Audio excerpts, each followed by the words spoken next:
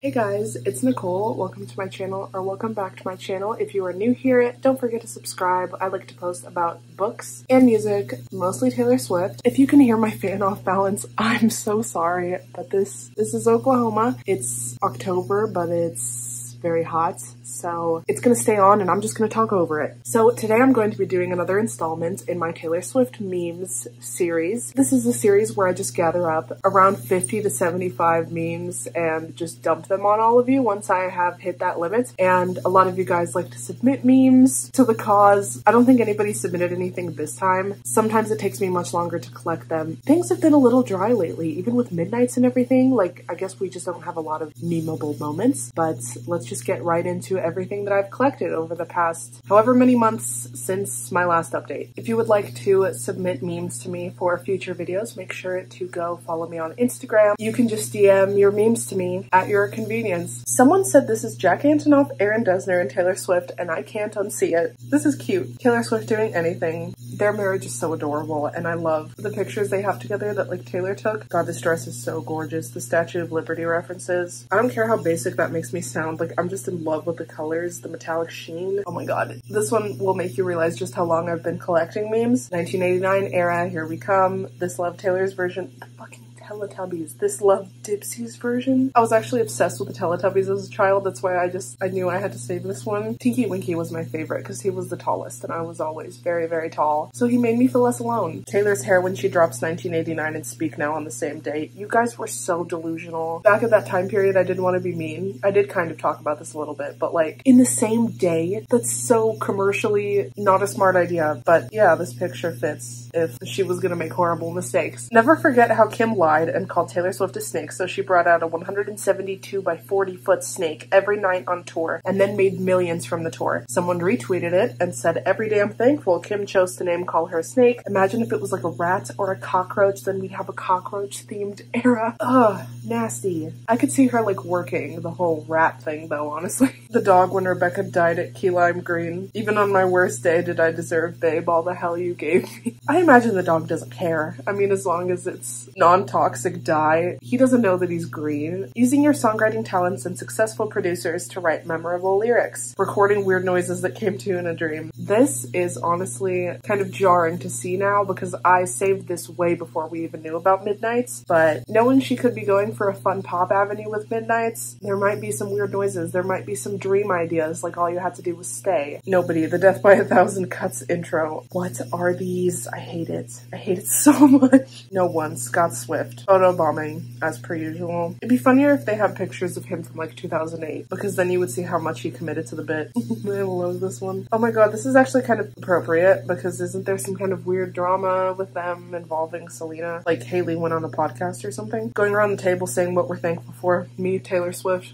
family. I love this face. Oh my god. This could also fit with the, what was it called? The Tiff talk or whatever? Taylor in the gold dress where she was like, "You stop it." That face could fit here. When Taylor Swift releases all her re-recordings, the Grammys, that's so cute. All of her little pictures. That's a lot of nominations. Taylor doing anything us. I actually really loved her and Brendan collabing together. Me is one of my least favorite Taylor Swift songs, but I love them together. I think they're so cute. They make me think of like a little brother and sister duo. They're like the same height nearly. I loved the music video. I think it was so fun and I love seeing them performing together. I just wish the song was better. How dare my brain understand all of these but not math? When Taylor Swift gets drunk and makes fun of the way you talk, what is this face he's making? He's drunk too.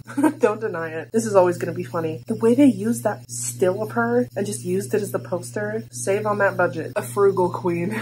Waiting for new Taylor Swift music while listening to her old music for the millionth time, be like, "Isn't this Centennial Park? Like where I used to read at Centennial Park, I used to think I would meet somebody there." She's like looking all low. And she showed Joe around. That's cute. Swifties, All Too Well 10-minute version, Taylor's version versus the All Too Well Taylor's version. Yeah, I've listened to the 5-minute Taylor's version maybe like 5 times. Like, why would you not listen to the 10-minute version? What's crazy to me is I remember seeing people who were thinking like, "Oh, I'll listen to it a few times probably, but I'm not going to listen to a 10-minute song as the default for All Too Well." That was always insane to me, even before I heard it. I was like, I know this is going to be the replacement. Like, this is going to be its final form, and I'm never going to go back. And yeah, that's exactly what it ended up being for the huge majority of Swifties. You ready? Post it, post it, post it. Oh my god, this was when everyone was losing their minds over how fast she would like Joe post photos on Instagram. She isn't Swift for nothing. Standing behind this woman in line for 3 hours now. I asked her when they're closing, but she keeps saying that she doesn't need my closure. Girl, what? Evil Taylor Swift be like, yes body, yes crime. But I hate that. The Lover tracklist order has to be a mistake. Taylor genuinely went, song about my obsession with British people. Really, really sad song about my mom. Sex, gay people are swag. I hate the track listing of Lover. Towards the end, I kind of like the beginning, but I just feel like things are really weird in the second half. Like the B-side, I guess.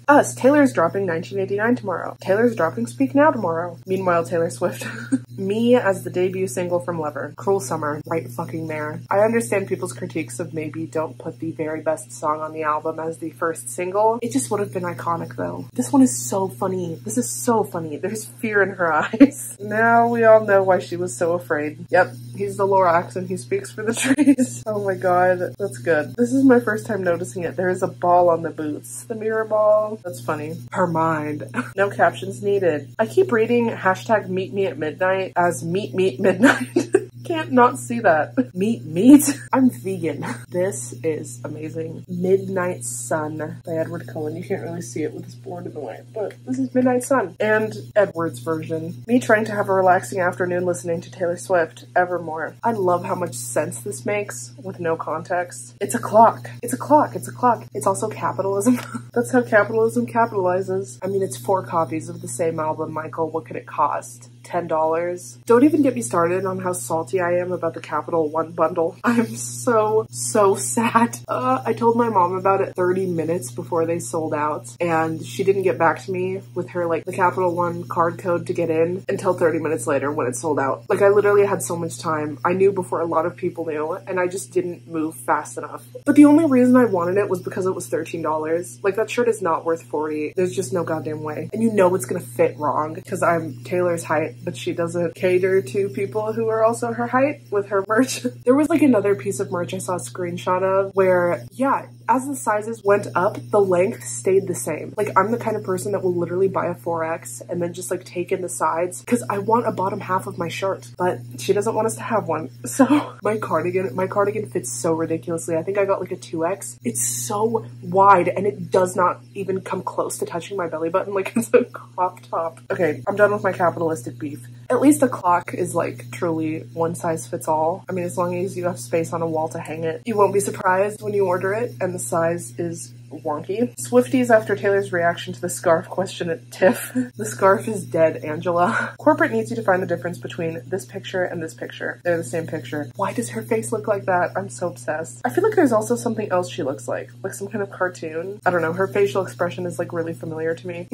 Threat level midnight. I've never seen The Office, but I like know there's an episode with this title. Fun fact, I'm actually the same personality type as Michael Scott. I don't know if that's good or bad. There's a lot of people always talking about like, oh my god, I'm the same personality type as Taylor Swift, and I'm like, I'm the same personality type as Michael Scott. Midnight's First World Problems meme edition. Why does it fit? Oh my god. That's where her pose from that cover seemed so familiar to me. It was literally the First World Problems meme. This is like one of the oldest memes. What is this, from like 2012? This was back when I would get my memes on iFunny. I think that app is still running though. Like, people still use that. I remember when I was in like senior year of high school, there was a guy who like checked it every day, and I'm like, god, that's still around. Do you know what Taylor Swift's discography does to you? That stuff will make your head spin, your spin head like a drug. Spin head. Further proves my point. Oh my god, Swifties, Speak Now TV, 1989 TV, and Midnight's re-recordings who? I'm guilty of this. I quite frankly just don't give a shit anymore. Like, I'm just tunnel vision, Midnight's vision. There's Midnight's at the end of the tunnel and that's it. When you know you're about to break the internet. Let's just take a second to look at that face. Oh my god. What is this reminiscent of? I swear to god, there's something that looks just like this. Reputation, As a Family, Bad Blood, Get Out of There. That's not your family.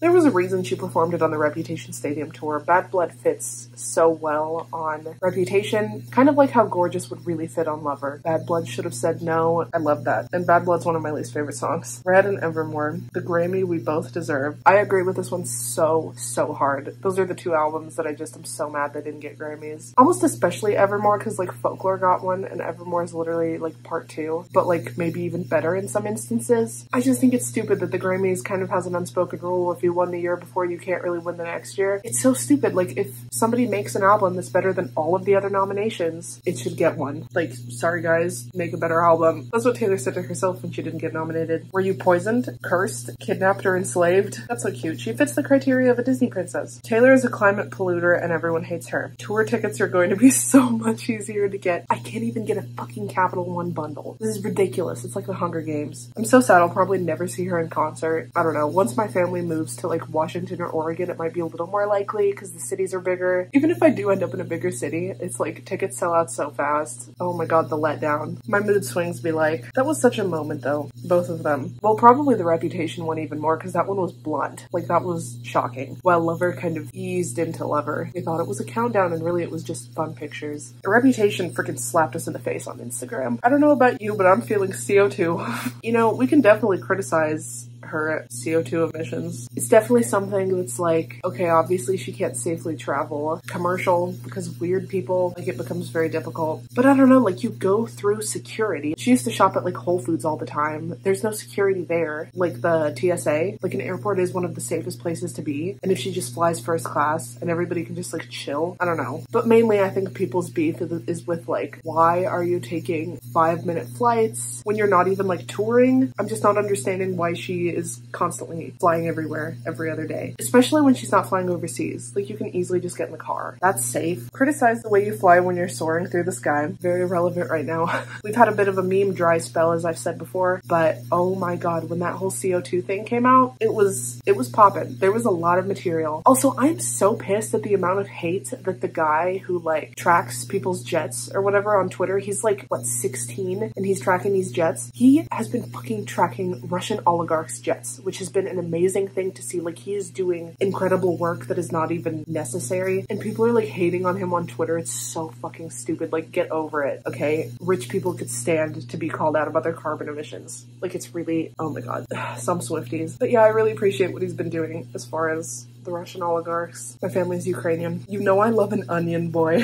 I love their commitment to finding like almost an exact match of the font. The media, you two are getting married? Really? Joe, why didn't you tell me? I would have put my book down. This is such a good one. I love when people use like 2 different references in one. I can't even remember what TV show this is. This one's not really funny, but it's definitely appropriate, and I know it follows Taylor's beliefs. My heart, my hips, my body, my choice. I want her to sing it like that live. She's cheer captain and Haim on the bleachers. The girl band Haim, and then Jack Antonoff's band, The Bleachers. This has got intellectual layers to it. This is one of my favorites. Did you ever hear about the girl who got frozen? That's just a cute, stupid pun. But colors don't speak. The colors. Yep.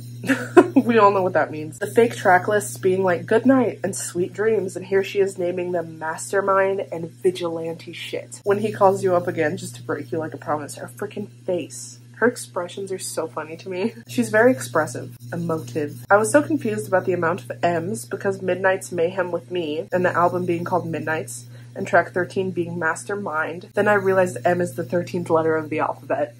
Slut era, I say as I stay up until midnight to watch Taylor Swift play bingo. Yeah, we are definitely being a little bit, what's the word I'm looking for? I feel like it starts with a C. Counteracting each other. We're being, not cognitive dissonance. God, if I think of it while I'm editing, I'll put it on the screen. Ironic? I don't think it's ironic. Vigilante shit is the most unexpected track title I've ever heard in my 15 years of being a Swiftie. Yeah, I've been here since I was in 3rd grade. I can't completely remember what year that was, but my jaw hit the floor when she announced that. I've never had that kind of reaction to any track title. Google searches for vigilante definition peaked yesterday after the title reveal. Yeah, my mom didn't know what vigilante meant, and I did not know how to describe it to her, so I'm guilty of that as well, because I Googled it for her. Sometimes I'm so poorly articulated. I think she asked me and I said, oh, you know, when you try to take matters into your own hands, like, see, I can't even describe it to you right now, like vigilante, like having your own sense of the law and acting it out, I guess. This is why I Google definitions. Try to draw a perfect star. Taylor, you stop it. See, that picture fits so many different scenarios. And we have come to the end of all of this updates memes. If you enjoyed this video, make sure to give it a thumbs up. Please comment down below what your favorite meme was. I would love to know. Mine was definitely the Lorax and I'm on the bleachers.